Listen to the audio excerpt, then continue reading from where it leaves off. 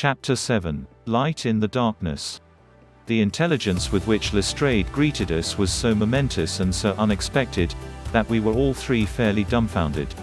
Gregson sprang out of his chair and upset the remainder of his whiskey and water. I stared in silence at Sherlock Holmes, whose lips were compressed and his brows drawn down over his eyes. "Stangerson too," he muttered. "The plot thickens." "It was quite thick enough before," grumbled Lestrade, taking a chair. I seemed to have dropped into a sort of council of war. Are you sure of this piece of intelligence?" stammered Gregson. "I have just come from his room," said Lestrade. I was the first to discover what had occurred. "We have been hearing Gregson's view of the matter," Holmes observed. "Would you mind letting us know what you have seen and done?" "I have no objection," Lestrade answered, seating himself. "I freely confess that I was of the opinion that Stangerson was concerned in the death of Drebber. This fresh development has shown me that I was completely mistaken. Full of the one idea, I set myself to find out what had become of the secretary. They had been seen together at Euston Station about 8:30 on the evening of the 3rd. At 2 in the morning Drebber had been found in the Brixton Road. The question which confronted me was to find out how Stangerson had been employed between 8:30 and the time of the crime, and what had become of him afterwards.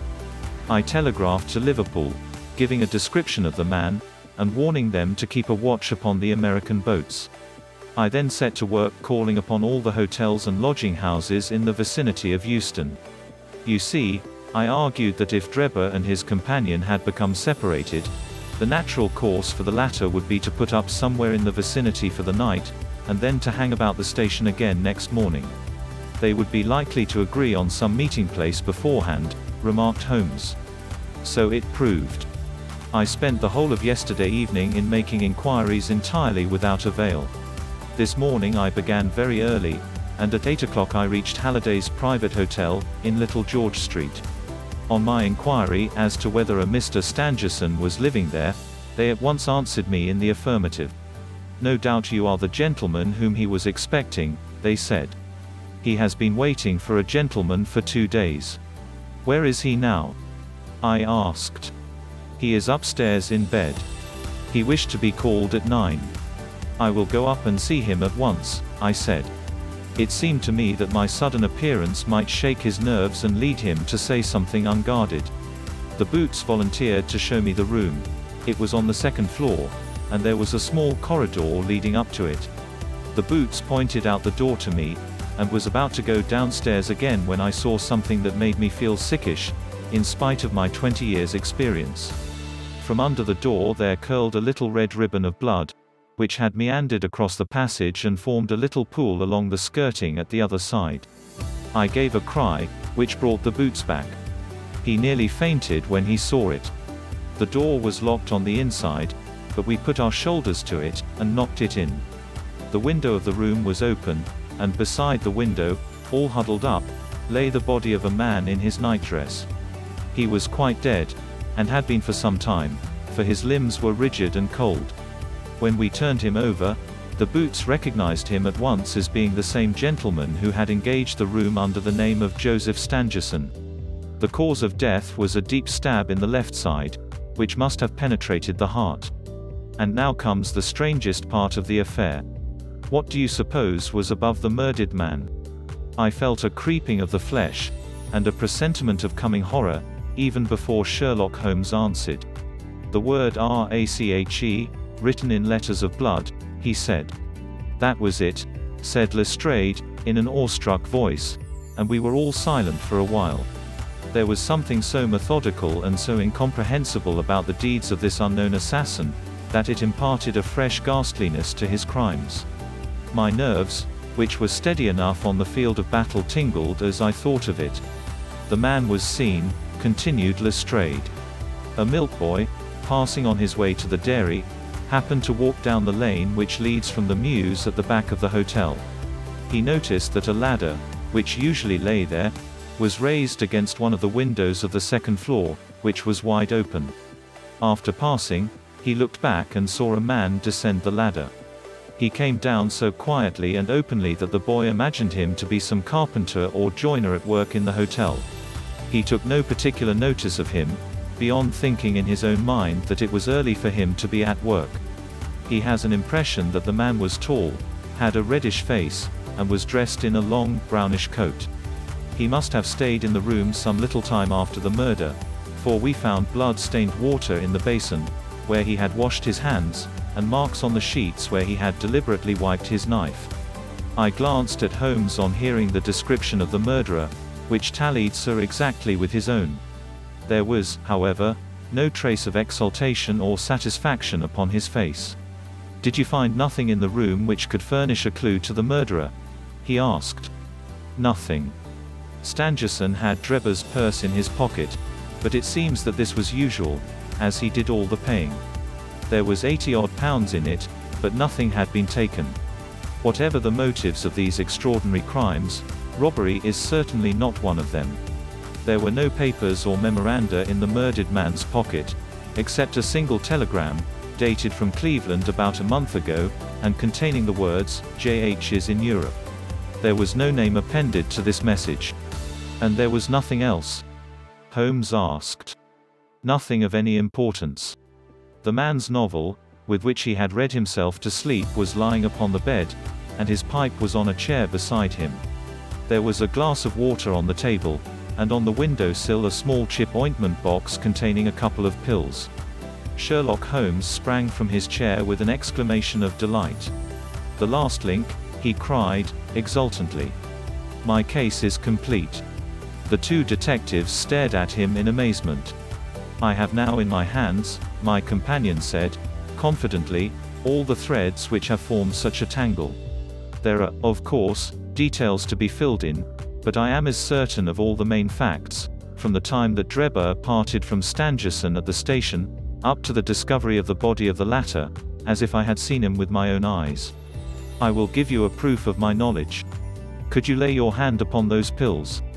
"I have them," said Lestrade, producing a small white box. "I took them and the purse and the telegram, intending to have them put in a place of safety at the police station. It was the merest chance my taking these pills, for I am bound to say that I do not attach any importance to them." "Give them here," said Holmes. "Now, doctor," turning to me, "are those ordinary pills?"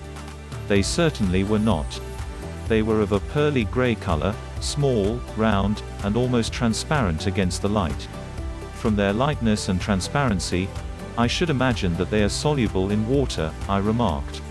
"Precisely so," answered Holmes.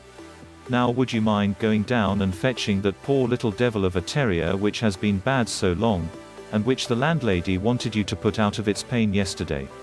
I went downstairs and carried the dog upstairs in my arms. Its labored breathing and glazing eye showed that it was not far from its end. Indeed, its snow-white muzzle proclaimed that it had already exceeded the usual term of canine existence. I placed it upon a cushion on the rug. "I will now cut one of these pills in two," said Holmes, and drawing his penknife he suited the action to the word.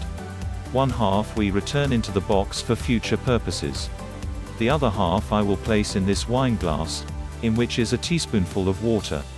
You perceive that our friend, the doctor, is right, and that it readily dissolves."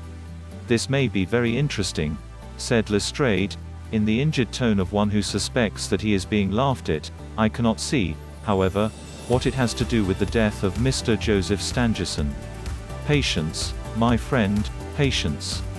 You will find in time that it has everything to do with it.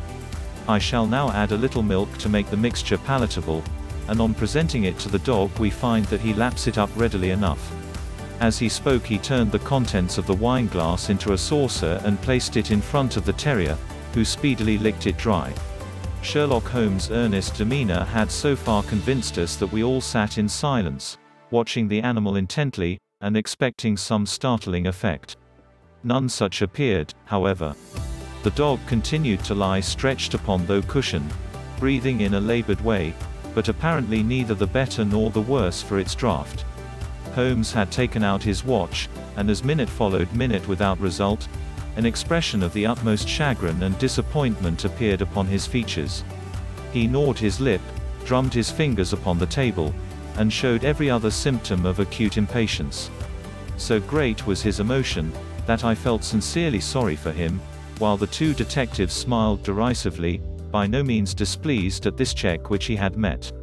"It can't be a coincidence," he cried, at last springing from his chair and pacing wildly up and down the room. "It is impossible that it should be a mere coincidence.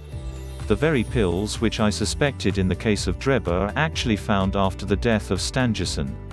And yet they are inert. What can it mean? Surely my whole chain of reasoning cannot have been false. It is impossible. And yet this wretched dog is none the worse. Ah, I have it. I have it." With a perfect shriek of delight he rushed to the box, cut the other pill in two, dissolved it, added milk, and presented it to the terrier. The unfortunate creature's tongue seemed hardly to have been moistened in it before it gave a convulsive shiver in every limb, and lay as rigid and lifeless as if it had been struck by lightning. Sherlock Holmes drew a long breath, and wiped the perspiration from his forehead. "I should have more faith," he said. "I ought to know by this time that when a fact appears to be opposed to a long train of deductions, it invariably proves to be capable of bearing some other interpretation. Of the two pills in that box, one was of the most deadly poison, and the other was entirely harmless. I ought to have known that before ever I saw the box at all." This last statement appeared to me to be so startling, that I could hardly believe that he was in his sober senses. There was the dead dog, however, to prove that his conjecture had been correct. It seemed to me that the mists in my own mind were gradually clearing away, and I began to have a dim, vague perception of the truth. "All this seems strange to you," continued Holmes, "because you failed at the beginning of the inquiry to grasp the importance of the single real clue which was presented to you. I had the good fortune to seize upon that, and everything which has occurred since then has served to confirm my original supposition, and, indeed, was the logical sequence of it. Hence things which have perplexed you and made the case more obscure, have served to enlighten me and to strengthen my conclusions. It is a mistake to confound strangeness with mystery. The most commonplace crime is often the most mysterious because it presents no new or special features from which deductions may be drawn. This murder would have been infinitely more difficult to unravel had the body of the victim been simply found lying in the roadway without any of those outre and sensational accompaniments which have rendered it remarkable. These strange details, far from making the case more difficult, have really had the effect of making it less so." Mr. Gregson, who had listened to this address with considerable impatience, could contain himself no longer. "Look here, Mr. Sherlock Holmes," he said, "we are all ready to acknowledge that you are a smart man, and that you have your own methods of working. We want something more than mere theory and preaching now, though. It is a case of taking the man. I have made my case out, and it seems I was wrong. Young Charpentier could not have been engaged in this second affair. Lestrade went after his man, Stangerson, and it appears that he was wrong too. You have thrown out hints here, and hints there, and seem to know more than we do, but the time has come when we feel that we have a right to ask you straight how much you do know of the business. Can you name the man who did it?" "I cannot help feeling that Gregson is right, sir," remarked Lestrade. "We have both tried, and we have both failed. You have remarked more than once since I have been in the room that you had all the evidence which you require. Surely you will not withhold it any longer. Any delay in arresting the assassin, I observed, might give him time to perpetrate some fresh atrocity." Thus pressed by us all, Holmes showed signs of irresolution. He continued to walk up and down the room with his head sunk on his chest and his brows drawn down, as was his habit when lost in thought. "There will be no more murders," he said at last, stopping abruptly and facing us. "You can put that consideration out of the question. You have asked me if I know the name of the assassin. I do. The mere knowing of his name is a small thing, however, compared with the power of laying our hands upon him. This I expect very shortly to do. I have good hopes of managing it through my own arrangements, but it is a thing which needs delicate handling, for we have a shrewd and desperate man to deal with, who is supported, as I have had occasion to prove, by another who is as clever as himself. As long as this man has no idea that anyone can have a clue, there is some chance of securing him. But if he had the slightest suspicion, he would change his name, and vanish in an instant among the 4 million inhabitants of this great city. Without meaning to hurt either of your feelings, I am bound to say that I consider these men to be more than a match for the official force, and that is why I have not asked your assistance. If I fail, I shall, of course, incur all the blame due to this omission, but that I am prepared for. At present I am ready to promise that the instant that I can communicate with you without endangering my own combinations, I shall do so. Gregson and Lestrade seemed to be far from satisfied by this assurance, or by the depreciating allusion to the detective police. The former had flushed up to the roots of his flaxen hair, while the other's beady eyes glistened with curiosity and resentment.